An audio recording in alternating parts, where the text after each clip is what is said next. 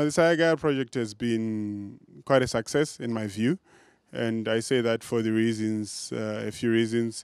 We've seen the projects that have come out of Sci-GaIA, we've seen the support, we've seen the platforms that have come out of Sci-GaIA.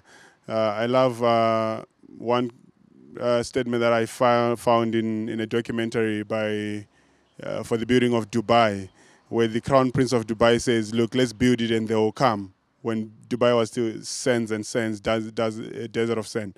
And I think what Sci-GaIA has done is they've gone ahead and said, let's build the platform and expose the people to the platform, and the people have came. And here they are. People have came to the platform and people have come to the party. And I think the very nicest thing about Sci-GaIA is that the work that's being done there directly impacts on communities. So it's a problem-solving platform.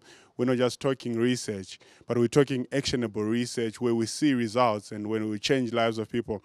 So for me, that has been quite a good learning path and a good learning curve. It has exposed me to quite a number of technologies, all of these nice things, your G libraries, your open access repository. But the idea of open science is so huge that if you think in that particular way, you will never go wrong. I feel like we can change the world if we think about solutions openly and if we discuss openly. My use case has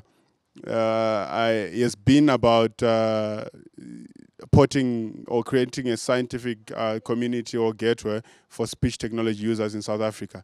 Some of the work that I took from them helped me to finish my master's research, and the article that I'm presenting this afternoon is actually on e-infrastructures on grid computing and how we could actually use grid computing to alleviate the problems that we find in high-performance computing and processing, how we can cap the demand and at the same time utilize fully the computing and resources available to us, especially in academic environments. So it's been quite a great honor to be part of this project.